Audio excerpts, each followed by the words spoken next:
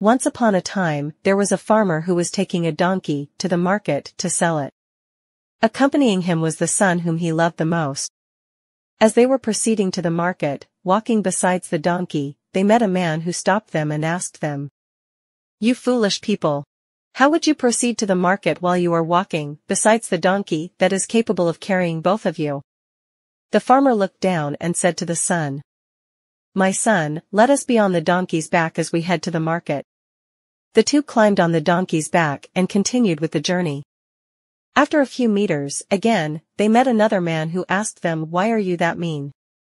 You mean you want the donkey to carry you all along to the market?" The farmer decided to leave the son on the back of the donkey, such that as he walked, the son was at the back of the donkey. Again, after few meters, they met another man who asked them, "How foolish are you? How would you your son to be carried by the donkey as you walk? That is lack of respect." The farmer then asked the son to step out of the donkey, and he climbed it as advised by the man.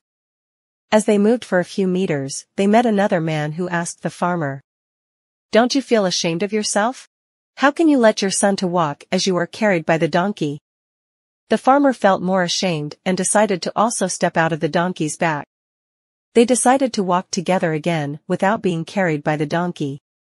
They then met another man just before reaching the market. The man told them, "Your donkey looks so tired. Why can't you help him to walk to the market?" The father got angry and told the son, "Let us carry the donkey for the remaining journey," as he was more exhausted.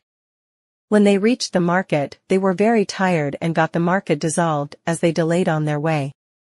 They were also laughed at as everyone thought that they were mad people. The moral lesson of the story is that, when you are pursuing something, stop looking at what other people are saying as long as you know that what you are doing is the best thing. Remember, hitting that like button means a lot to us. Your subscription to our videos too has been a great motivation. Be part of the family. Subscribe.